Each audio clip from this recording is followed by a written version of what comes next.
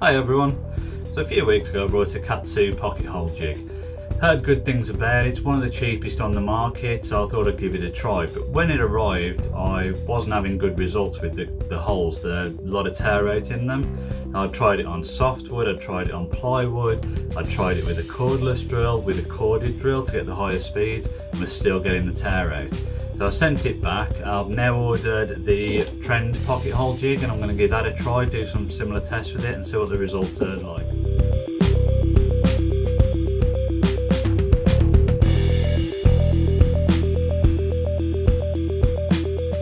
So straight out of the box you get very similar equipment between the two, except with the Trend you do get the addition of the clamp, which helps when you want to use these on their own, separate from this mounting jig.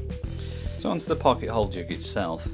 So on the surface they're very similar designs. They both have the holes for drilling the pocket holes. You have an adjustable clamp for clamping the wood against the jig itself, work in a similar fashion. You have adjustments on the end depending on the thickness of your wood.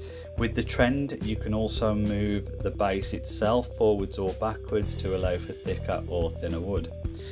You have fixing holes to put it to a permanent base, and you also have the adjustment to space the pocket holes apart.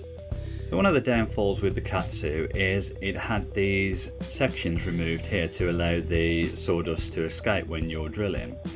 One of the issues with that is that when the drill bit is cutting through the wood, it leaves a lot of room for the tear out, and I think that's one of the main reasons that that jig doesn't perform as well. So with the Trend, these extra supports should help minimise the tear out, and that's one of the main big differences between the two. So this was the tear out that I was getting with the Katsu one. Although it's softwood and softwood does tear easier, as you can see it's actually quite a rough cut around the hole. So we're going to do exactly the same test with the Trend one. We're even going to do it right at the side of these two holes, just so they can be seen side by side.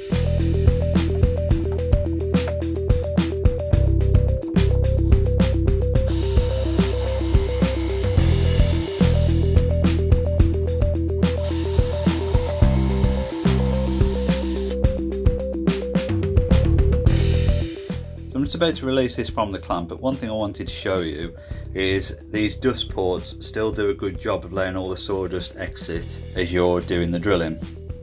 So let's release the clamp and see if there's difference in the cutting on the wood.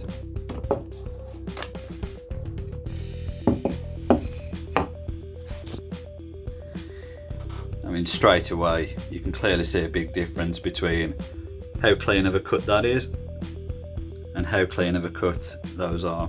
I really am surprised at the difference of the cut. When it's on softwood, it's using a cordless drill, so this is in theory the worst result I will ever have. But as you can see, that's still a really clean cut in comparison to the ones from the Katsu, where there's an awful lot of tear out.